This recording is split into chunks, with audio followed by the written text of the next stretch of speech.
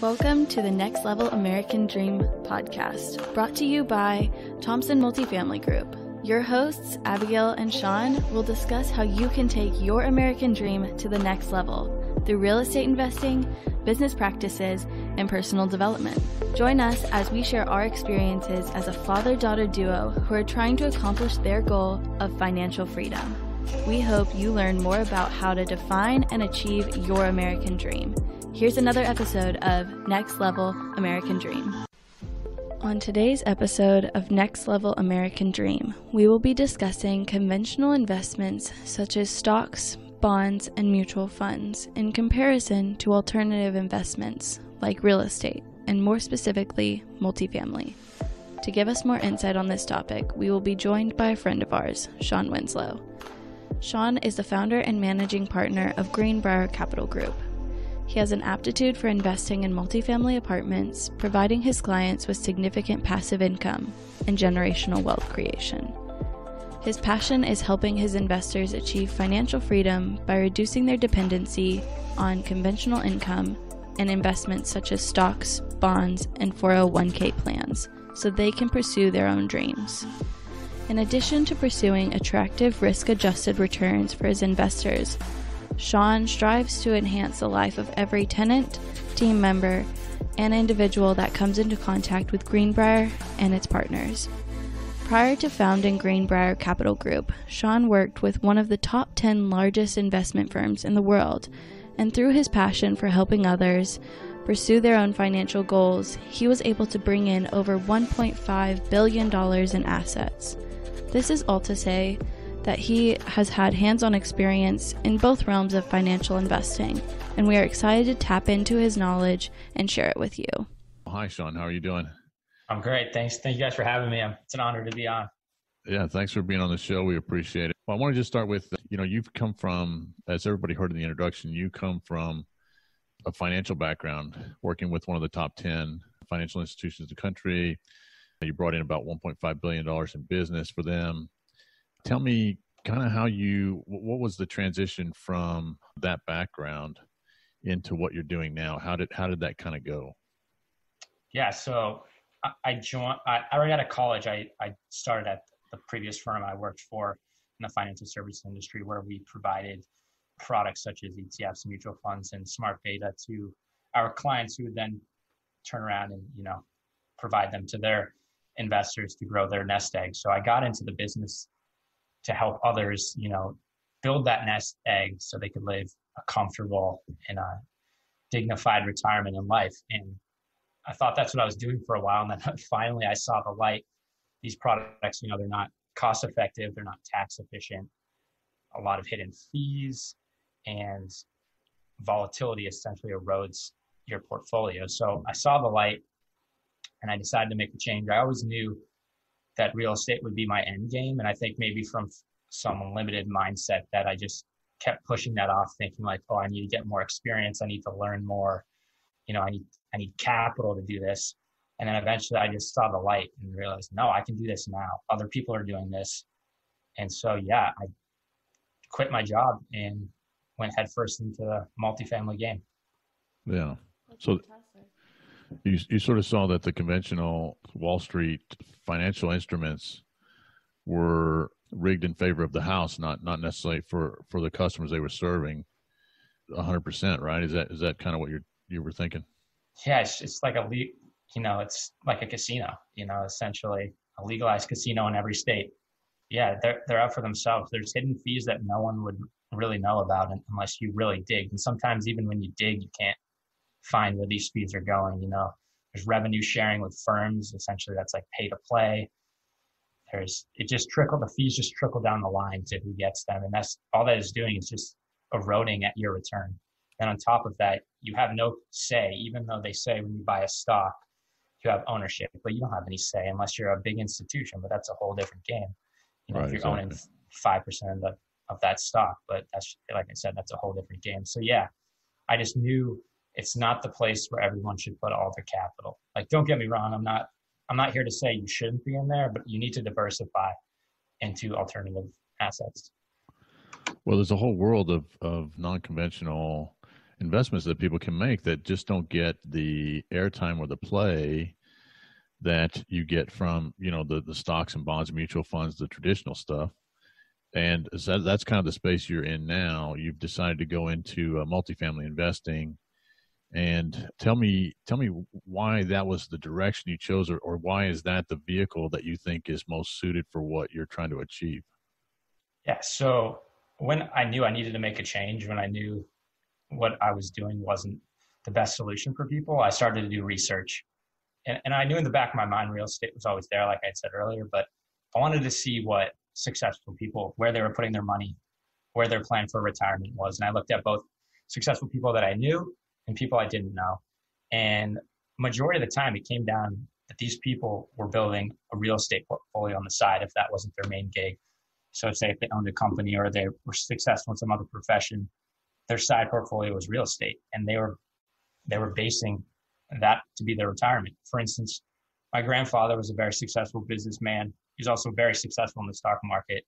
I think he would be laughing or rolling over his grave now that I'm kind of giving the stock market a hard time. But at the end of the day, he always told me his retirement was his real estate portfolio. So at the end of the day, he kind of had the same thinking. And that's such a common thing when you're looking at successful people. They know the power of cash flow, of appreciation, the tax benefit that comes along, so you can protect your hard-earned capital, not give it all away. And then the fact that tenants are paying down your mortgage on top of leverage, that's just really powerful to build legacy wealth that you can not only pass on to your kids, but your kids' kids, and then also give back to the community, which is very important to me. Yeah, so it's an asset that gives you something tangible to hold on to. It gives you something you can leverage against. It gives you depreciation tax benefits. It gives you a multitude of wealth building strategies that you just don't get from a conventional, investment portfolio. So in terms of wealth creation, real estate is an excellent tool. And I guess that's why you think it's the best path for you, is right? Yeah, that's correct. Yeah. Like if you look at stocks, you're essentially just owning paper. At the end of the day, if everything goes bad, kind of like the situation we're in right now, what is that paper doing for you? Right. Nothing. And in order to see any benefit from that, like we pay our bills monthly. So if we want to pay our bills, we have to sell the stock. And then in a time like this where you've lost 30, 40, 50% on an individual holding and you are forced to sell, you just lost a lot of money. Whereas real estate spits off cash flow, which you can pay your monthly bills with. And you're not forced, if you're operating correctly, you're not forced to sell. And that's very powerful. You can weather the storms when certain downturns come. Yeah, just to give a side note here for our listeners, the time that Shawn is on the program with us, we're all in a shelter-in-place order from the government and it's local and city government and state governments. And the stock market over the last, 10 days, really 12 days, business days, has lost, what is it? It's probably up to about almost 50% now, right, Shawn? I guess they've recovered a little bit today, but we're at about 40 to 50% losses right now in the Dow. The Dow, I think, is a little over 30. 30. But yeah, you're right. It's clawed back. I think last time I looked today, it was up 4.5%. Yeah. So the volatility in the markets right now is just crazy. I know we've lost a lot of net worth with my wife's portfolios. I don't have any stocks, bonds, or mutual funds. Everything I do is real estate. But my wife is in those things, and her net worth just tanked. I keep laughing at her. It's not really funny, but it's funny to me because my real estate's kind of doing fine. So, right, well, but anyway, so that's kind of just a side note, so people have a frame of reference for the time period that we're in, and it's the stocks are just no one knows where the floor is or what's going to happen really next. But tell me kind of what are you doing now with your non-conventional investing? And I guess you've started your own business and you're working with people to facilitate their investments in non-conventional investments, right? Correct. What is it that you're doing? What steps are you taking to do that? You're looking at multifamily deals, that kind of thing? Yeah, it's multifamily, and as you know, this is a game where you partner with a lot of people, whether that be other operators, brokers, investors. So my main focus has been to cultivate those relationships primarily on the investor side. I've been building out, my investor pool. I was actually going to have an investor event coming up here, but with the situation you just referenced, that had to be put on hold. But yeah, I've just been focusing on building those relationships. You gotta find the capital and you gotta find the deal. So that's primarily what I've been focusing on. Right. So you're bringing, I guess you're really bringing an education to people that are looking for an alternative to conventional investing, and you're sort of putting that in front of people and saying, hey, look, there's another way to do this, so that you can have a successful retirement. Right. That's kind of the process you're going through now, right? Correct. It's really powerful to talk about it today to your investors and potential investors, just because think about it. If someone had just retired at the beginning of the year or planned on retiring at some time this year, oh yeah, they can't do that now. If they were planning on living off a 401k and an IRA, that's, unfortunately, it's sad. It's not going to happen.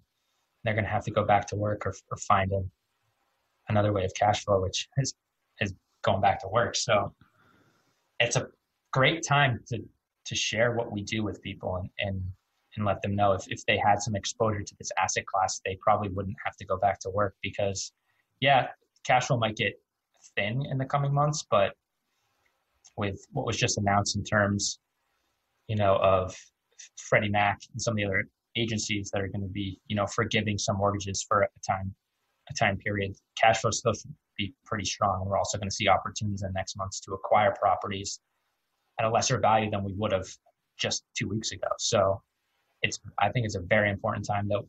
Anybody who is, a syndicator operator should be really hitting home these points to their investors.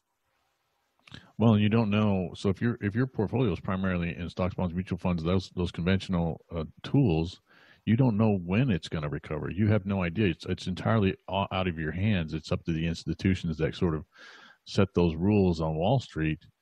I mean, it could be a year before you get any sort of traction in your portfolio again. With a multifamily property, it's going to be a blip with cash flow initially.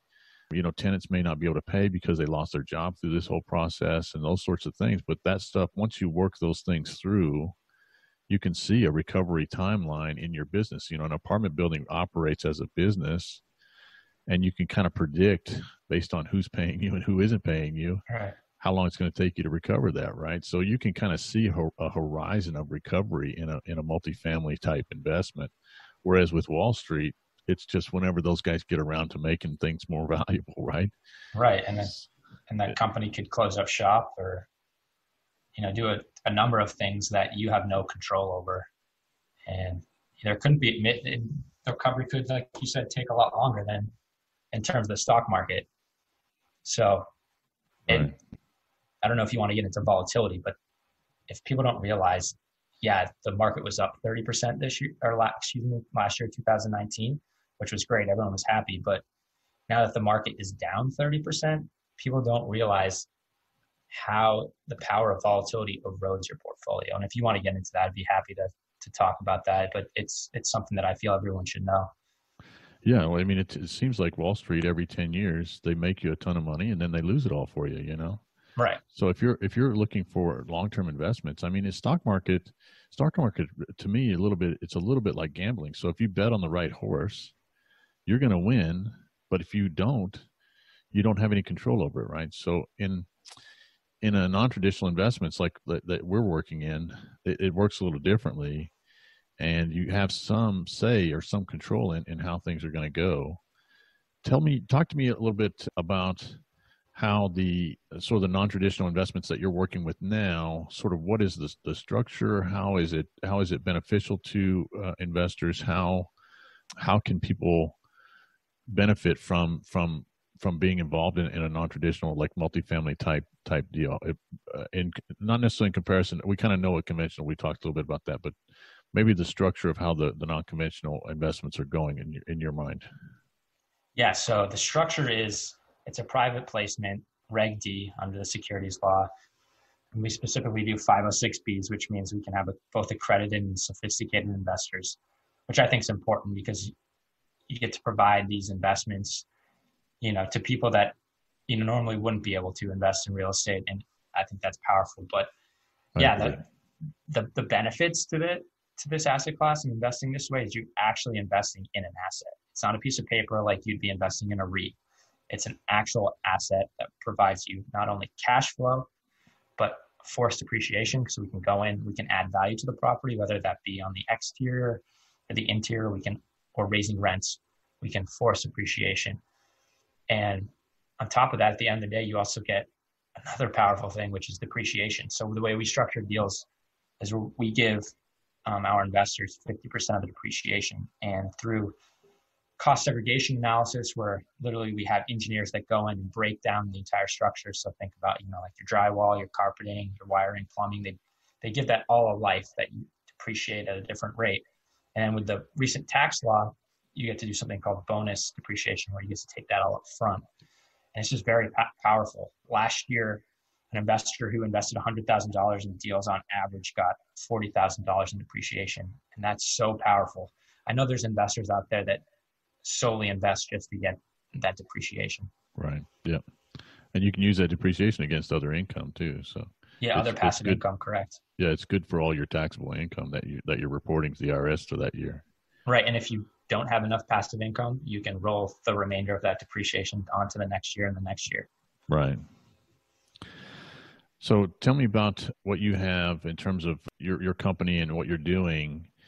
For us, a big part of what we do is when we start a company or when we're doing any projects, we sort of look at what is our value proposition. What service or what are we providing that is of value to our customers? With our residents, we try to provide them with excellent housing that they are proud to live in, that they feel safe in. With our investors, we're trying to provide them with safe investment vehicles that they don't have to worry about losing 40% overnight like they do in the stock market, that they can get good returns on, reasonable returns. So those are our values when we're looking at what we're doing. So tell me kind of how you approach your value proposition with your business and with your customers.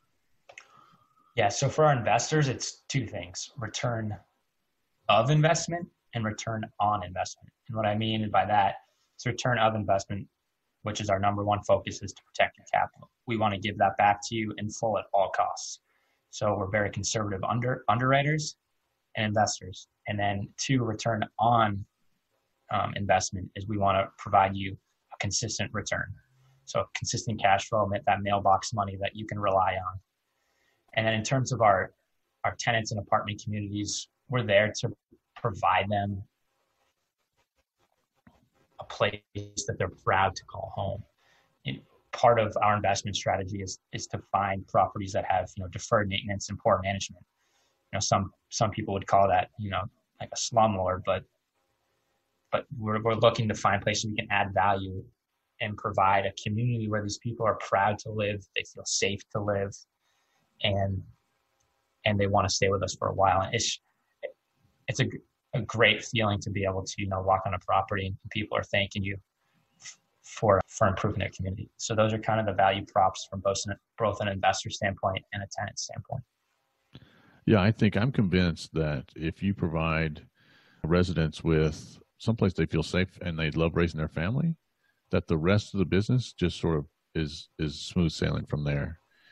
If you can do that one thing, and that's really kind of one of the things that drives me anyway. If you can do that one thing by providing, the people that live in your communities with a really nice place to raise their families, I think the rest of this stuff is kind of easy. It's just operations really at that point. And I think that's the cornerstone of everything that we kind of do. But so tell me, is the value proposition, is that something that motivates and drives what you do and how you run your business? Yeah, definitely. Part of my company's mission, well, first and foremost, is to provide my investors a fiduciary obligation to protect their capital and also provide them a consistent return. But on top of that, we want to give back to the community. We donate. We have a goal to donate 10% of our profits to local communities, and then we want to take care of our apartment communities as well. So that definitely drives us in what we do every day. Right. It gives you a vehicle to give back to local community as well. Right. Yeah. Correct. We do the same thing. So we've talked a lot about the investments. So what is the one thing, I guess, Shawn, that you thought of when you're coming on the show that you want to make sure that everybody sort of walked away with sort of the gold nugget, I guess you could say, of our talk today? What do you think that would be? Yeah, it's actually twofold, if you don't mind. But it's one, when people are talking about how the market, it's fallen off a cliff, and they're thinking, oh, buy, this is the time to buy. As Warren Buffett says, be greedy when people are fearful, and fearful when people are greedy. I do agree with that, but there's a caveat to that. You shouldn't be putting, all your eggs in one basket, which I think people forget about that. It seems like they've forgotten about that pretty quickly this time. So you need to diversify a portfolio.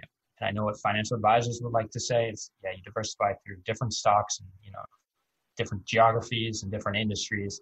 But if you look at risk metrics when you do that, standard deviation is the big one. It doesn't change that much the more you add in that sense. True diversification isn't just an alternative investment like we've been talking about. And the way you can look at that is through correlation. And for your listeners that aren't familiar with correlation, it's a very powerful tool that you should look at when you want to diversify. And simply what it is, it's just a relationship between two variables and the degree in which they move in relation to one another. So a correlation of 1 means that they move in tandem. Correlation of -1 means that they move in opposite or mirror directions. And then a correlation of 0 means they are uncorrelated and their movements are unrelated. So you want to look at an investment that's as close to 0 as possible when you diversify. And when we're looking at correlations between the S&P 500, multifamily has a correlation of 0.13%. So that's fairly uncorrelated to the market. And so when you want to diversify, I feel multifamily is a phenomenal asset class to be in. And then the second thing I want your listeners to walk away with is kind of what I briefly mentioned earlier, is that the power of volatility, how it erodes your portfolio. And what I mean by that is if you had an investment all in stocks, say the S&P 500 ETF, and it dropped by 10%, it would take more than a 10% gain for you to get back to whole. And that just erodes at your portfolio. And so for this podcast, I decided to take a look at the last 20 years from 2000 to 2009. So there's 2 portfolios here. One is the S&P 500, and then one is a portfolio that has the same return every year, similar to like what I'm sure you're giving your investors in multifamily, a preferred return that's consistent. And so if you look at these 2 portfolios, the S&P 500 returned on average 7.68% over the last 20 years, from again 2000 to 2019. So that's like an index, S&P index fund? Yeah, correct. Are you accounting for managed fees in that, or is that's pre-fees or at post fees? That's not even fees. So if we wanted to get into that, it would be less. So that's what I'm saying. So what is it? You said 7.68. That's just the S&P 500. That's just the index. Yeah, and depending on who's managing that index fund for you, there could be additional fees on that'll. Oh, there would be more than likely. But if you're just looking at the S&P 500, say if in some amazing world you're able to get into that without any fees, the average return is 7.68 over those 20 years. And then, so if you had a portfolio of multifamily that also averaged 7.68 per year in return, and by average, I mean it literally gives you 7.68 every year, whereas the S&P 500 portfolio, it's up 10% one year, down 22 another. So if you look at those 2 portfolios, you would think they would have the same dollar value amount at the end of those 20 years, wouldn't you? Right. Yeah. Well, they don't. If you look at the S&P 500 at the end of 2019, if you had invested $1 million at the beginning of 2000, you would have $3.24 million. So if that's too big of a value, if you invested, less than that, just 100,000, you'd be at around, $324,000. Right. Yeah. And then if you look at the multifamily at $1 million with a consistent return of 7.68%, you would have $4.4 million. That's over $1.2 million in difference. And it's crazy. People don't realize this, that it's because it's the relationship of compounding interest. And what happens when you take an average, it's just looking at the average of each number, not what happens in between. So that power of volatility, right, it just erodes your portfolio. And I think that's something that people have to be very aware of. Yeah. And it's, volatility it really ruins your traction, with real estate. I think maybe it's Grant Cardone or somebody like that. It says it's not get rich quick, but it's get rich for sure, right? Real estate is just that consistent. It just kind of chugs along and does its thing. And you don't have those big swings. You just don't have those big ups and downs. The biggest problem you have with real estate in the marketplace generally is just the availability of debt or credit to buy more properties, really. So it's, for an investor, it's very consistent. And people are always worried about losing money in the real estate market. But if you look, like you just said, historically, it stays very, very consistent. So, well, that's good. Yeah, those are good points, Shawn, for the listeners to kind of soak in. So, tell me, how can people kind of get in touch with you? Or I guess we'll be sure to put some links for Shawn down in the comments and things too, wherever we can. But tell us, where can people reach out to you and get in touch with you if they want to discuss any of this stuff? Yeah, so Greenbrier Capital Group is my company, and the website is Greenbrier, that's GreenbriarCG.com. And then also got a group on Facebook, same thing, Greenbrier Capital Group. Find me on all the social medias. And then I also have a podcast as well called Millennial Millionaire. And yeah, you can, which has a website as well, millennialmillionairepodcast.com. And you can find me on any of those. There's a place to send message, and just reach out. I'd love to chat. So people can also listen to you and get more information from you, more knowledge on your Millennial Millionaire podcast as well too. Okay, great. That's wonderful.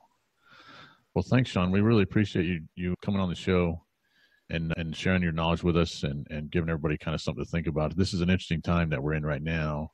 It's going to change, of course, and we'll get back to business as usual at some point. But it's fun to talk about. I'm glad you were able to come on and give us some insight. I appreciate it. Well, thank you for having me. I love what you guys are doing, and I know you're gonna do some great things in the coming years. Yeah, great. We hope so. We're trying. Thanks so much. All right, have a good one. Thanks for joining us for another episode of Next Level American Dream. If you would like to learn more about what we talked about today, want to contact the team directly, or interested in passively investing and being a part of our deal room, head over to our website at www.thompsonmultifamilygroup.com. Before you go, please leave a review. Your comments help us create more episodes for you to enjoy.